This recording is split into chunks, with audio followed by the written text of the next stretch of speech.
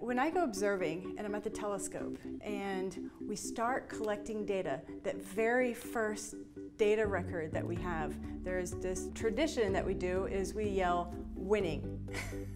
And so that's what it means to me to win, is that you're collecting data.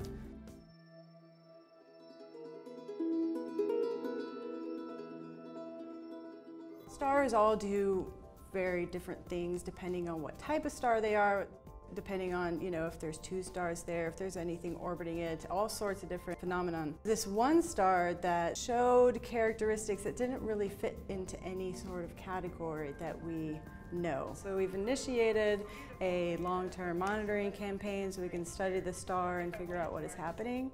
Every way we looked at it, it was a very normal star for its type. So there is no evidence that would point us to a theory that would explain these strange dips or the dimming that we see. One of the alternate theories to explain this star is that there is some sort of alien megastructure surrounding it and blocking the light.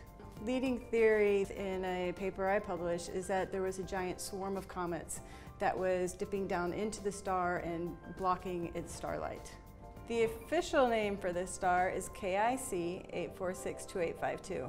My colleague Jason Wright, he was talking to a reporter, instead of going by its cataloged name, he called it Tabby star. That name went into print and it kind of stuck after that. I'm excited to be a part of the Department of Physics and Astronomy at LSU.